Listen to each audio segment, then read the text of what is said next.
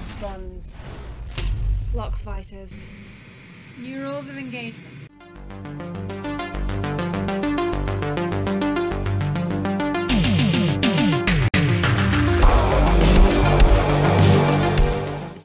Hi, this is the Professional Amateur Hour coming to you with another review. This week I checked out another Versus movie, and this time it is Bikini Girls vs. Dinosaurs.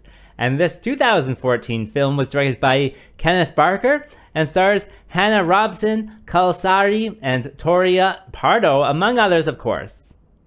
The story of this movie is about these three bikini-wearing space princesses as they are flung into the past by this evil space queen. And so while they're in the past, they have to look for plutonium to fuel their ship. Along the way, they have to fight dinosaurs. What will happen though? Well, you have to watch the movie and find out. Alright, so let's discuss this movie. Well, this is like an absurdist adventure, I would say. Lots of absurd things and strange and weird things happen with this one. You have these three bikini ladies and they're running around with dinosaurs and they're, karate chopping dinosaurs and stuff like that. Other than that, yeah, so many absurd things happen, like they find a rope ladder to the moon for no reason. And what else? They have this like subplot with this Muppet, and I don't really understand what their deal is. Like, I'll clip it in here for you though.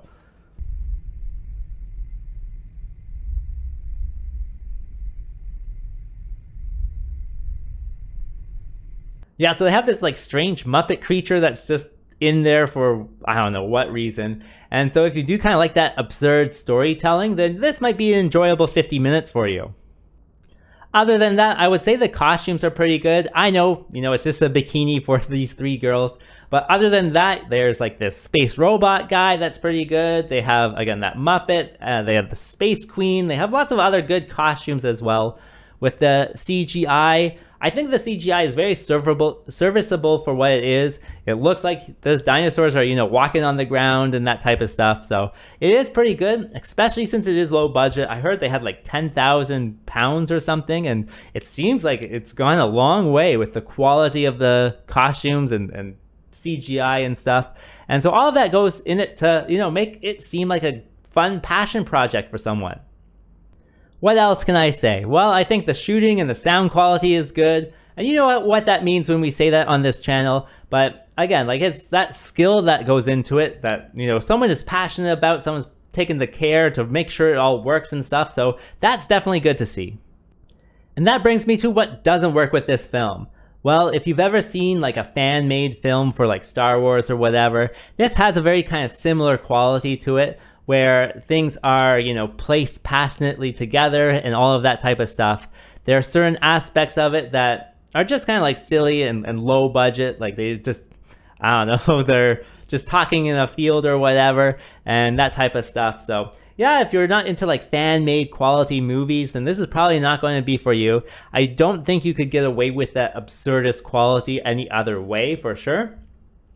So it does have that going for it. Other than that, some of the costumes are not the best as well. It just looks like it's like brown tape sometimes.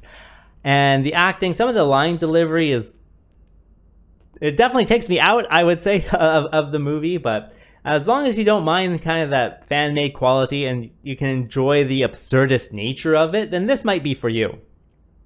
Also, the budget definitely shows a lot of the time. Sometimes you'll have like just a tinfoil wall behind someone. Other than that, it just seems like it's random things happening randomly. That is that absurdist kind of storytelling, I would say. But again, it's just random things happening. I'm okay with random things happening randomly. I don't mind that for 50 minutes. That's fine with me. But I think that's not going to be for a lot of people. And what is random? Well, here's one random thing. My God, look at the size of that fridge.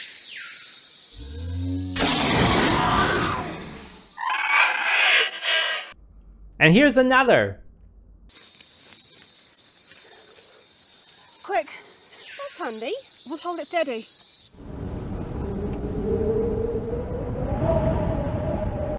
So it's just random things happening, and yeah, I can stand it. It's not a problem, but it can be tough sometimes.